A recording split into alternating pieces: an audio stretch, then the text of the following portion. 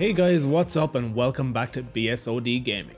In this video I want to cover some updates in regards to Cemu version 1.7.6.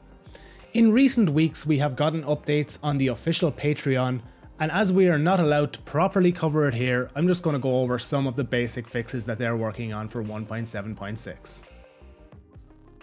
They have shown us a list of things that they are planning to fix in 1.7.6.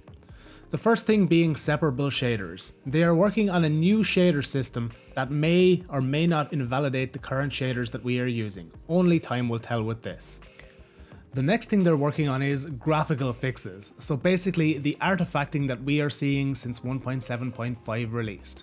Hopefully they can fix this and make it a much more pleasurable experience for us the players. The next thing they are hoping to do is improve performance even further.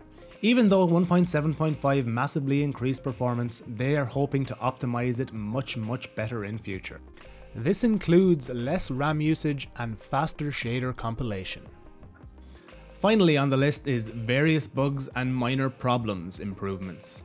Hopefully this will bring us fixes to the Amiibo system, Cameroon system, and hopefully other games outside of The Legend of Zelda Breath of the Wild like Bayonetta 2 and its sound sync issues.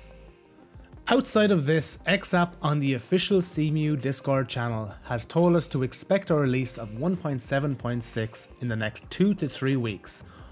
The optimist in me tells me that it may release before the end of May, but the realist in me believes that it will release on June 1st or soon thereafter in order to maximize development funding through the Cemu Patreon. Cheers for checking out the video guys, remember to like it if you liked it, dislike it if you didn't, and subscribe to the channel if you want to see future videos from me. One comes around, one today. They don't say things the same.